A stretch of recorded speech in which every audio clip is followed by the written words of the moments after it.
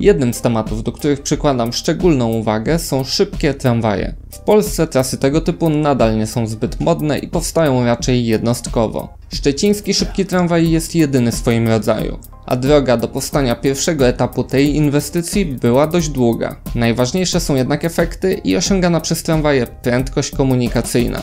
Jak to wygląda w przypadku Szczecina? O tym porozmawiamy w tym odcinku. Zapraszam Was do oglądania.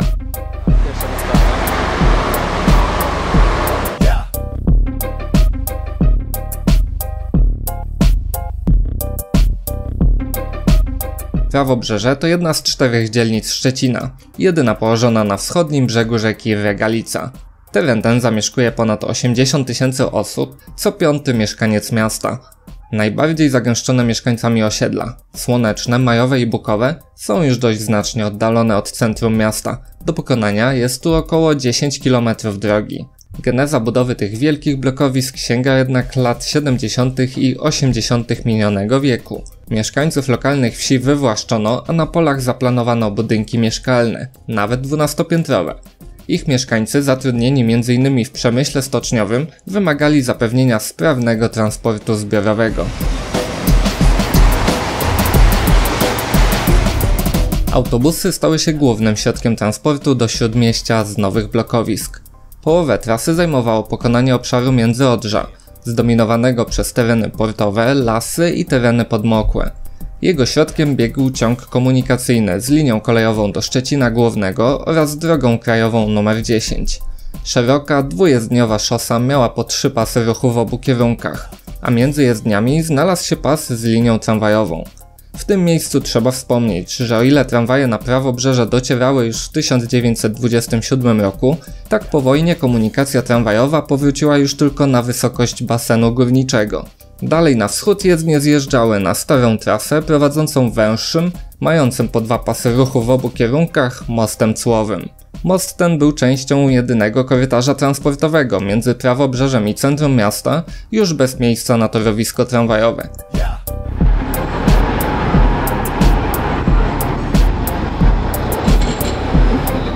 Nadzieję na budowę tramwaju na Prawobrzeże przyniosły plany budowy nowej przeprawy, mającej odciążyć most cłowy. W ramach inwestycji zbudowano nową przeprawę na Regalicy, most Pionierów. Jego budowę zlokalizowaną około 450 metrów na południe od mostu cłowego rozpoczęto w 1999 roku. Był to też w zasadzie pierwszy etap budowy trasy szybkiego tramwaju na Prawobrzeże. Pomiędzy 2 jezdniami przepraw samochodowych powstał też 3. most z rezerwą pod torowisko tramwajowe.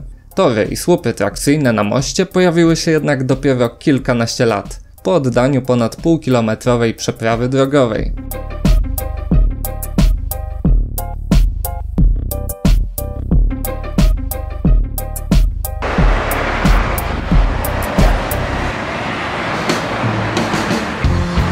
Oficjalnie budowę pierwszego etapu szybkiego tramwaju rozpoczęto dopiero w 2013 roku. Wtedy powstał 4-kilometrowy odcinek trasy między basenem górniczym a Turkusową. Budowa nie trwała długo, bo trasa była gotowa już po 2 latach. W międzyczasie wyremontowano prawie 4 km wcześniej istniejącej trasy od mostu długiego do basenu górniczego. Był to równie istotny element całej układanki. Głupio byłoby, gdyby tramwaje zjeżdżały przed centrum z szybkiej trasy na stare torowisko z ograniczeniem prędkości.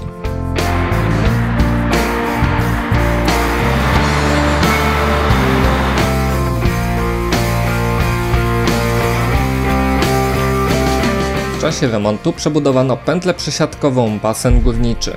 Przede wszystkim wyprowadzono z niej układ torowy dalej w kierunku Prawobrzeża. Pozostawiono też tramwajową pętlę awaryjną. Ciekawy jest tu w ogóle skośny układ stanowisk linii autobusowych z bezpośrednim wyjazdem na ulicę Gdańską z każdego z nich. Obiekt po przebudowie zyskał zadaszenie, a nawet niewielką poczekalnię. Pętla stanowi miejsce przesiadkowe między tramwajami i autobusami pospiesznymi łączącymi centrum z Prawobrzeżem, a zwykłymi liniami autobusowymi, kursującymi tylko po Prawobrzeżu. Stąd wyruszamy dalej w trasę szczecińskiego szybkiego tramwaju.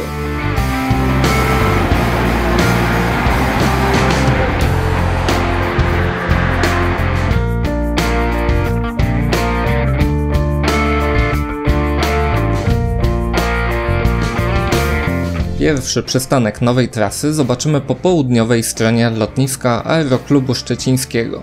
Żeby tramwaj się tu zatrzymał, trzeba jednak to zgłosić motorniczemu. Jest to przystanek na żądanie. W jego okolicy nie ma po prostu zbyt wielu obiektów generujących ruch pasażerów. Dostępna przestrzeń pozwoliła tu jednak stworzyć bezpłatny parking Park and Ride, umożliwiający przesiadkę z samochodu na tramwaj. Stąd mamy do pokonania jeszcze prawie 6 km do centrum miasta. Parking pomieści 425 samochodów. My byliśmy tam w środę, w dzień powszedni wakacyjny, ale deszczowy i parking nie był zbytnio wykorzystany. Przed godziną 14 było tam zaparkowanych 19 samochodów. Szczecin dąży jednak do rewitalizacji centrum, co może przełożyć się na wzrost ruchu turystycznego i ograniczenia w parkowaniu.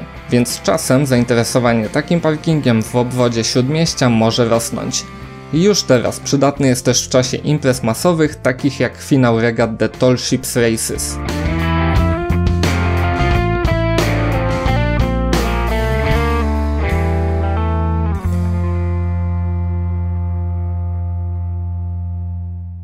Część trasy Szczecińskiego Szybkiego Tramwaju poprowadzono w Wykopie, jednak w innej jego konstrukcji niż na analogicznej trasie w Poznaniu.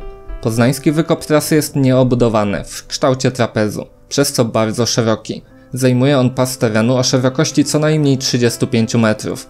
Wykop w Szczecinie również pozostał otwarty, jednak jego boki są pionowo ścięte i obudowane ścianami oporowymi, tworząc tak zwaną wannę.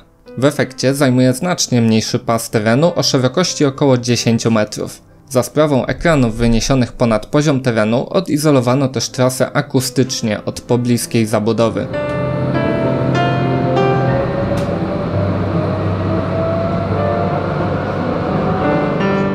Kontrowersyjnym elementem trasy jest łuk, który pierwotnie miał być zaprojektowany do jazdy z prędkością 55 km na godzinę. Z czasem jednak w tym miejscu wystąpiło wyboczenie torowiska, po którym prędkość ograniczono do 30. Obecnie ogłoszone zostało postępowanie, które ma doprowadzić do wprowadzenia korekt geometryczno-konstrukcyjnych na tym łuku i przywrócenia jak największej możliwej w tym miejscu prędkości, którą teraz przyjęto na poziomie 40 km na godzinę. Znaczenie tego miejsca dla czasu przejazdu całą trasą jest dość niewielkie. Zmiana ograniczenia w stosunku do pierwotnie projektowanego spowolni przejazd o około 12 sekund. Istotne jest tu jednak działanie psychologiczne takiego ograniczenia. Pasażerowie po bezkolizyjnej trasie oczekują jednostajnej prędkości poza przystankami, a dość znaczne ograniczenie prędkości przed łukiem źle wpływa na ogólną ocenę trasy.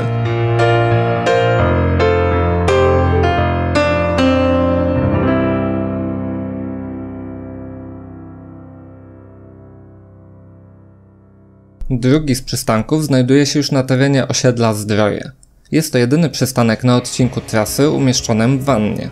Obecnie korzysta z niego większość pasażerów szybkiego tramwaju, wykorzystując go też do przesiadki na autobusy. Kursują one ulicą przecinającą trasę tramwaju wiaduktem, zapewniając dojazd do innych osiedli Prawobrzeża. Wszystkie przystanki na trasie tramwaju mają długość krawędzi wynoszącą 60 metrów. O ile na słowo honoru zmieszczą się przy niej 2 30-metrowe swingi, tak już z podwójnym zestawem przegubowych Tatr nie ma takiej możliwości i drugi skład będzie musiał czekać na odjazd pierwszego.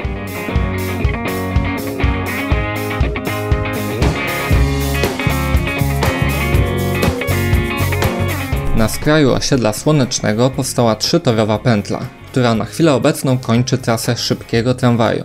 Od razu wybudowano też 2-torowy odcinek pozwalający na dalsze przedłużenie tej trasy.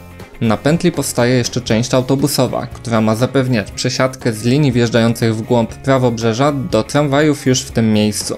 Zamiast dublowania trasy tramwaju na odcinku 4 km do basenu górniczego. Zintegrowana z komunikacją miejską w tym miejscu będzie też tworzona kolej metropolitalna. Bliżej pętli przesunięty zostanie przystanek Szczecin-Zdroje.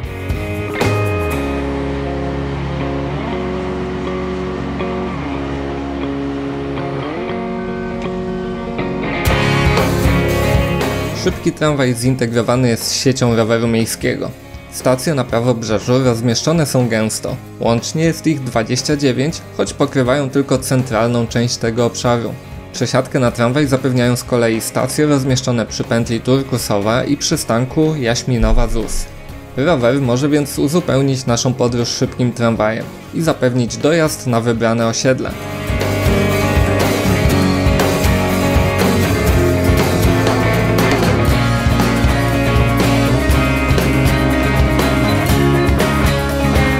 Trasy obsługują obecnie 3 linie tramwajowe, średnicowo przecinając centrum miasta. Zapewniają one bezpośredni dojazd z Prawobrzeża w zachodnie i północne części miasta. Każda z linii śmiga przez większość dnia powszedniego co 12 minut, co jest dość nietypowe, bo w rozkładzie nie ma porannego czy popołudniowego szczytu z zagęszczeniem kursów. Próżno jednak szukać tu wspólnego 4-minutowego taktu między tymi liniami, mimo że ich trasy pokrywają się na 8-kilometrowym odcinku do bramy portowej.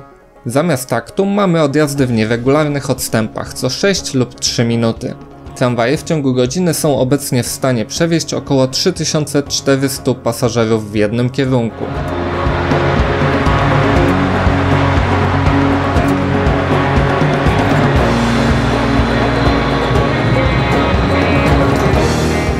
Szybki tramwaj, jak sama nazwa wskazuje, powinien osiągać dużą prędkość. Podobnie jak w Poznaniu, tak na trasie w Szczecinie dopuszczona jest jazda tramwajów z maksymalną prędkością 70 km na godzinę. W efekcie prawie 4-kilometrowy odcinek trasy od pętli turkusowa do basenu górniczego pokonujemy z bardzo dużą prędkością komunikacyjną 47 km na godzinę. Pod tym względem Szczecin jest niekwestionowanym liderem w skali polskich tras tramwajowych, a główną przyczyną tak dobrego wyniku jest niewielka liczba przystanków. Nie sposób jednak oceniać tej trasy wyłącznie przez pryzmat nowego odcinka, bo nadal przed nami będzie jeszcze drugie tyle trasy do centrum. Jeśli weźmiemy jednak pod uwagę cały odcinek do przystanku Wyszyńskiego, nadal pozostajemy na miejscu lidera z prędkością komunikacyjną ponad 35 km na godzinę.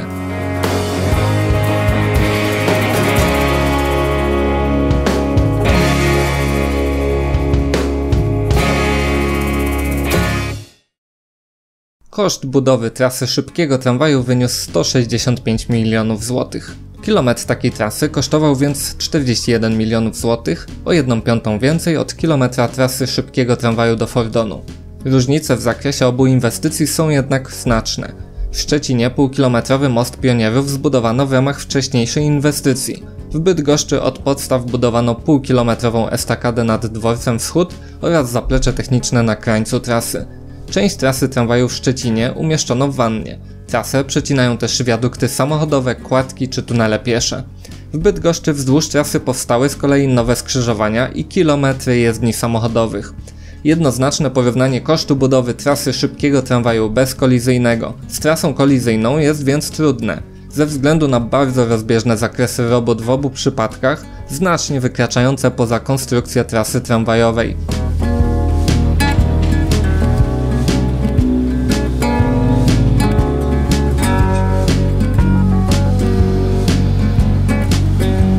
Najczęściej w obsłudze trasy spotkamy tramwaje PESA Swing. Niskopodłogowce te zamawiano w 2 partiach i w efekcie po mieście kursują 2 odmiany o długości około 30 metrów. Drugi typ do spotkania na szybkim tramwaju to Tatra KT4. Te 18-metrowe przegubowe tramwaje Szczecin sprowadził z Berlina. Największymi wadami tych wagonów jest jednak wysoka podłoga i wiek przekraczający 30 lat. Wagony te w większości obsługują trasę w zestawieniu podwójnym, zapewniając o 1/4 większą pojemność od swingów, około 250 pasażerów.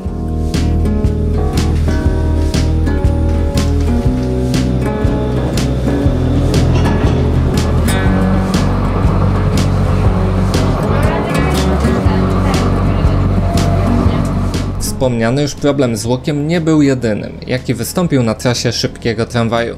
W pierwszych miesiącach eksploatacji tramwaje na trasie zrywały pantografy, a na moście Pionierów 3 miesiące po otwarciu odłamał się kilkunastocentymetrowy fragment szyny w miejscu spoiny. Za przyczynę wskazano błędy w spawaniu szyn i zlecono wykonanie ekspertyzy dla wszystkich 950 spawów na nowej trasie. Wykazała ona nieprawidłowości w 3% spawów na tym odcinku. Większe wady wykryto jednak na wyremontowanym odcinku poprzedzającym trasę szybkiego tramwaju. Tam błędnie wykonano 108 na ponad 800 spawów. Wykonawcy w ramach gwarancji musieli poprawić popełnione błędy w sztuce.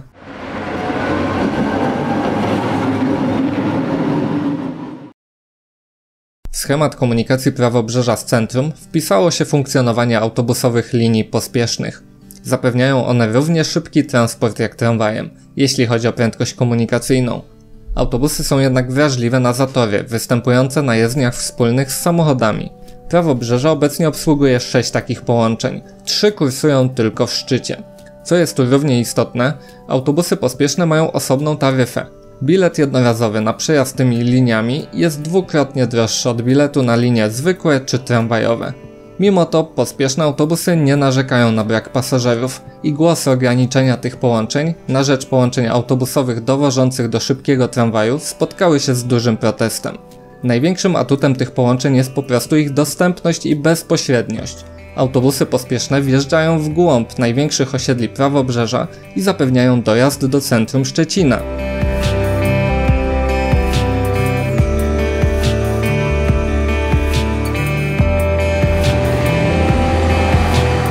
Wybudowany odcinek trasy był pierwszym etapem budowy szybkiego tramwaju oraz sieci tramwajowej Prawobrzeża. Jako podstawę jej rozbudowy przez wiele lat wskazywano prawie 3-kilometrową trasę do pętli Kijewo. W międzyczasie rozważano wiele wariantów tras, ale miasto wybrało 2 kolejne możliwości rozwoju: przez osiedle Bukowe oraz między osiedlami Słonecznym i Majowym do osiedla na Kijewie. Nadal trwają konsultacje społeczne, które z tras miałyby być budowane oraz w jakiej kolejności. Na Prawobrzeżu ma też powstać nowa zajezdnia tramwajowa. Niewątpliwie w kwestii rozbudowy trasy tramwaj powinien przebiegać obok najgęściej zamieszkałych obszarów, pozwalając w jak największym stopniu obsłużyć dotychczasowych i przyszłych mieszkańców Prawobrzeża.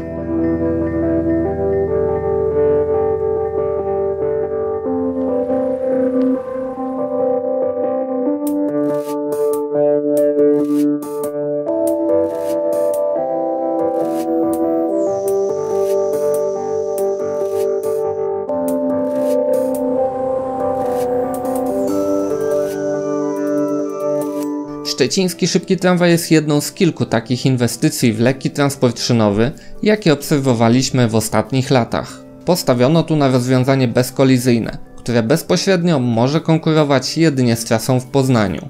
Miasto na pewno musi się uporać ze wszystkimi problemami z jakością wykonania dotychczasowych odcinków, a możliwość dalszego przyspieszenia i zwiększenia atrakcyjności trasy względem autobusów pospiesznych leży na starym odcinku do basenu górniczego. Tam jest jeszcze potencjał, w lepszym priorytecie w sygnalizacji świetlnej czy separacji ruchu tramwajowego od samochodowego na moście długim. Jeśli to ma być kręgosłup komunikacyjny Prawobrzeża, to musi on być jak najbardziej odporny na zewnętrzne ingerencje. Pozostaje też podstawowa kwestia zwiększenia dostępności do trasy poprzez jej wydłużenie zapewniające wjazd wewnątrz największych osiedli Prawobrzeża. W drugim etapie szybki tramwaj już nie będzie bezkolizyjny. Trzeba więc dołożyć wszelkich starań, żeby zapewnić jak największy priorytet w instalowanej sygnalizacji świetlnej. Nie powinno to być trudne. Podobne efekty osiągnięto już na trasie w Bydgoszczy do Fordonu, czy w Warszawie na Tarchomin i Nowodwory. Tymczasem wielkie dzięki za uwagę i do zobaczenia następnym razem. Cześć!